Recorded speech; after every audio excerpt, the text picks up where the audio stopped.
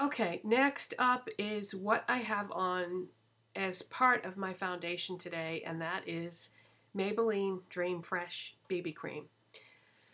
I was very apprehensive to pick this up because the only drugstore BB cream I had tried before this was the Garnier, and I hated the Garnier BB cream. I actually returned it, which I never return things that I buy when I don't like them. I try to find a way to make them work, and there was no way to make that work. But this is a whole different story, and it's ironic because this is less expensive than the Garnier, and it's Maybelline. And Maybelline and Garnier are both owned by L'Oreal. Just, in case you didn't know that. But yeah, I love Maybelline products. Very, very seldom do I have any fails with anything Maybelline. For the most part, they are terrific. But anyway, love it. This is, it's your typical BB cream. It doesn't give you good coverage, so unless you have perfect skin, you probably won't be able to wear this by itself. I have my MAC Studio Fix powder over this and love it. I sometimes have problems with sunscreen. Have not had any issues with this one. This one has titanium dioxide in it.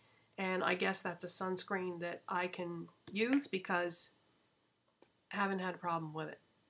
Okay, another thing I got, Benefit High Beam Highlighter. I have this on today just right across the top of my cheekbones, and I love it. I love Benefit products. The only reason why I don't buy them more often is they're quite expensive.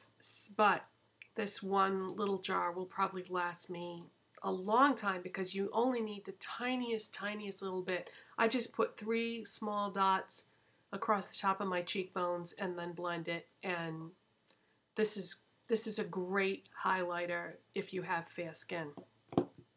If you're cool tone, fair skin, get it. Holy grail highlighter, seriously.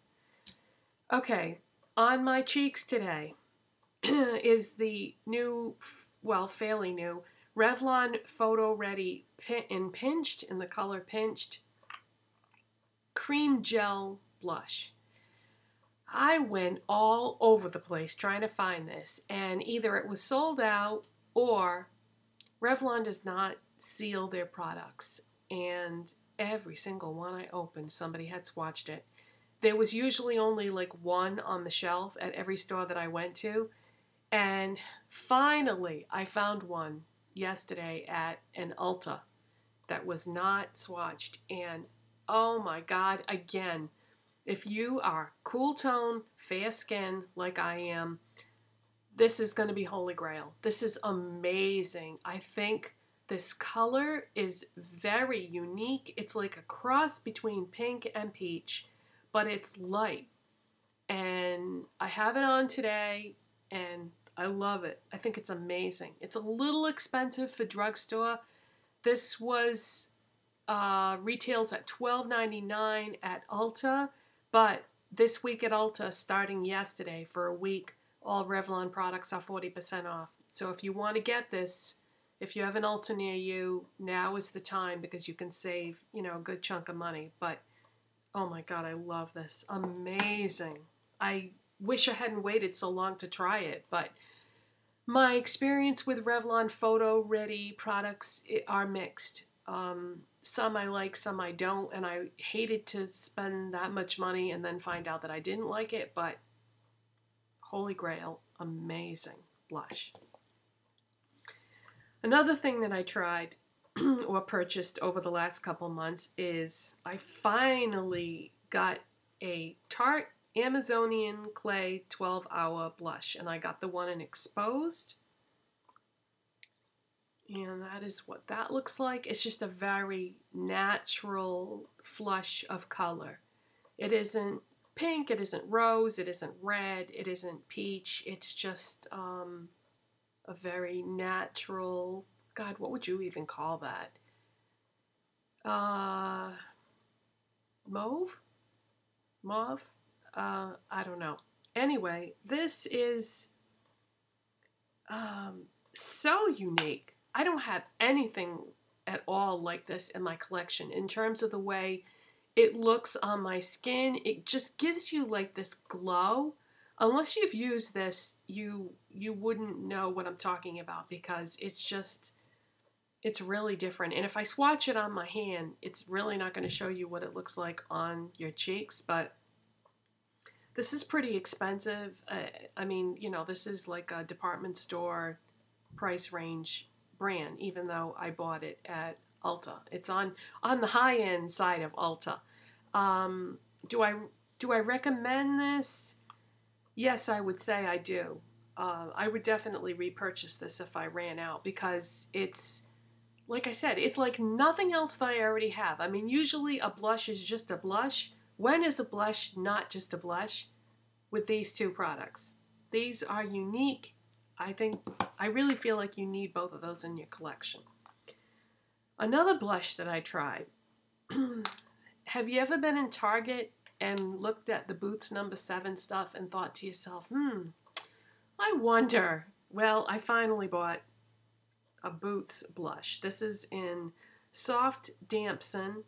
This is just a ordinary powder blush. Beautiful color. Is it anything special? No, not really. But is it worth the money? Well, it wasn't really expensive. I would say it wasn't cheap, it wasn't expensive, it was somewhere in between. I like it. I'm glad I bought it. Will I reach for it a lot? Probably not, because it isn't unique. It's like a lot of other blushes that I already have. So I like it, but I wouldn't say it's anything special. It isn't anything that you have to have, but I'm glad I have it. Okay, so let's see, what else have I got to show you? I've got some eye products in all different price points. Oh my God, this is going to be a long video. I bought a couple of MAC eyeshadows. Still trying to get, you know, as many of their colors as I can, and I buy them in the Pro Palette form. Well, I try to when I can. If it's not a limited edition color, then I try to get it in palette form. This is Malt. This is just a pinky beige, and you know, I'm so into the neutrals now, so I really like that, and I believe that is a matte finish.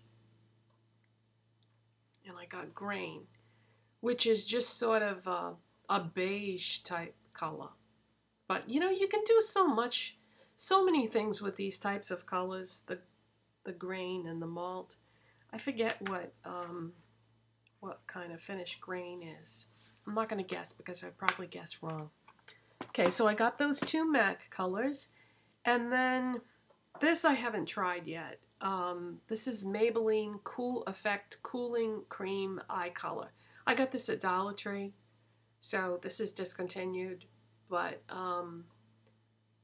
I thought this might make a good base, eyeshadow base. We'll see. Probably not, you know, if it's discontinued and it's at Dollar Tree. Probably not, but it's such a beautiful, like, it's 11 o'clock. Like pinky champagne color that I figured for $1 it was worth trying anyway. And then I finally tried an LA Colors Jumbo eye pencil, and this is in the color Sandcastles. That's what it looks like. I've only tried this once, and I didn't use a primer under it. I just wanted to see. I mean, chances are, you know, with any of these jumbo eye pencils, you have to use an eye primer under them. But I figured, who knows, you know, maybe I'll find one that you don't. Well, you do. I haven't tried it with a primer under it yet, but oh my God, let me tell you. When I first put this on, I just said, this is so beautiful that I don't want to set it with a powder. So I just wore it just by itself that day, and look at that. I mean, if you like neutrals, then you can probably appreciate how gorgeous that is. So I'm sure once I put a primer under it, it'll be fine. It'll probably be just like the NYX jumbo eye pencils. But I just love that color. It's so gorgeous. Speaking of NYX jumbo eye pencils, NYX is 40% off at Ulta this week, starting yesterday for the next week. So I got two more colors of these. The only colors that I had up until now was I had milk and lavender and lime. So I got yogurt, which is again that same, I'm really into that pinky beige color right now. I'm very drawn to that. So I don't know how well you'll be able to see that because it's just blending right in with like my shirt jacket and my makeup and my skin and everything, but I love that. And then this one is called Sparkle Nude, which I was kind of afraid of because I don't like things that are extremely glittery or sparkly, but this is just the right amount of sparkle. If you're going to do sparkle, this is just the right amount. It's not like overbearing. And it's such a pretty, like, I don't know, champagne beige type color. So I got those, very happy with those, and have worn the Sparkle Nude. Awesome, awesome. Put a primer under it and you'll be okay. If you don't put primers under these jumbo eye pencils, they're going to crease and melt and be a big mess as the day goes on. But if you put primers under them, they're fine. And you can even, like, you know, set them with a powder eyeshadow if you want to. I don't really like to do that, though, because some of these colors are so gorgeous that I don't want to cover them up. And then at the CCO, I got Swell Baby, which was part of the Surf Baby collection. And this is a gray, and it's a satin finish. This is amazing. I am so glad I found this. Isn't that pretty? And look at the finish on that. And it's a satin finish, so it's like silk. It's awesome. I have slowly been picking up all the colors from that Surf Baby collection. When I go to the CCO, if I see any colors from that, I grab them because they're all good. I only have one left to find.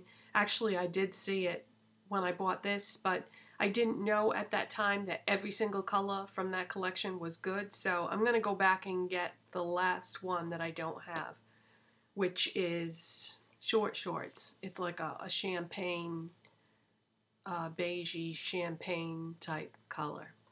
And then I'll have every color from that collection. Yeah, they're all winners, which is so rare in a MAC collection. You know, usually they're kind of hit and miss, you know, but those are all good from that collection. Don't you just love CCOs? It gives you a second crack at things that you passed on the first time around. Plus, of course, you don't have to pay full price.